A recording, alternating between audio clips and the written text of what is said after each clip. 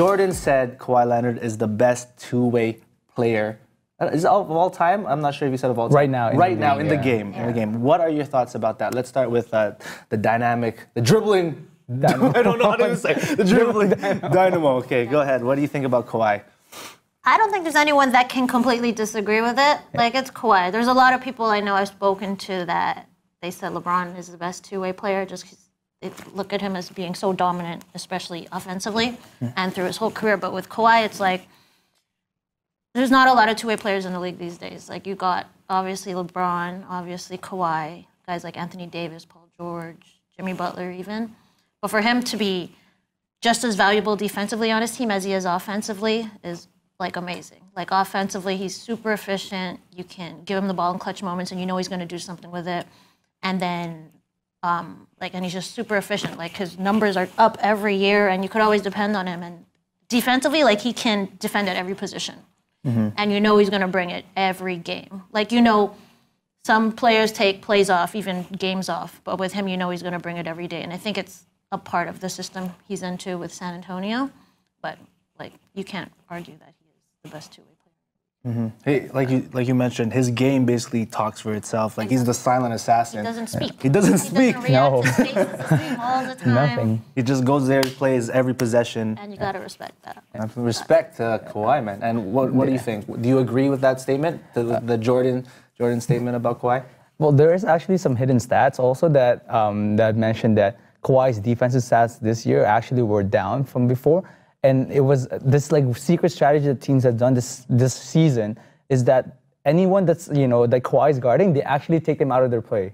That's what they've been doing against San Antonio because because he was so good defensively that the moment they know who he's guarding, they just take him out of the play because they know that, you know, if they put him as far away in the corner as possible, he can't help defensively. Yeah. So it goes to show how good he is defensively. But I'm actually going to pick Kevin Durant just because of the fact that I wanted to, like, you know, a balance in terms of, you know, Kawhi's been good every year, he's been improved, but I feel like offensively, I think Durant has more repertoire in his game in terms of, like, you know, the mid-range, the pull-up, the three-pointer, and the drive to the lane. I think that Kevin Durant is more efficient, and I think that Kevin Durant has also elevated his game. Like, he showed that he can play defensively. This past season, for sure. Yeah. Like, I think that defensive-wise, I think Kawhi is a little bit of an edge than Durant, but offensively, I think Durant is way advanced in terms of where Kawhi is right now. So at this point in the league, I would say Durant just because of how good he is offensively, and he showed it in the finals.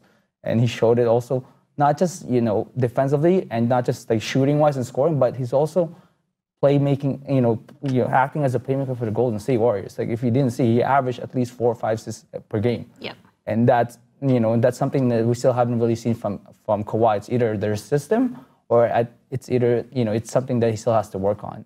So I would say Durant is the best two-way player right now. So you're saying Durant is up there. Yeah. There's an article that I saw that they ranked other two-way players, and obviously LeBron was there, Durant was there, and then you mentioned Anthony Davis. Yeah. Let's say if you were to rank, like, in your personal opinion, the top 3 two-way players, what would be your ranking?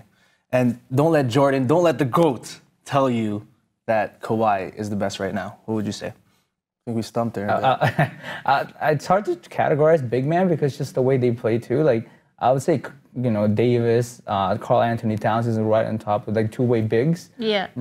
But like, I think they're in different categories just because of the way they play. It's hard to put them in there. Yeah. So if I were to, you know, categorize, you know, big mans and then, you know, forwards to guards, I would say like LeBron would be like my top 1, and then I have Durant and Kawhi. So Kawhi would be third. Yeah. Okay. Let's move on from the two-way player to now the MVP prediction.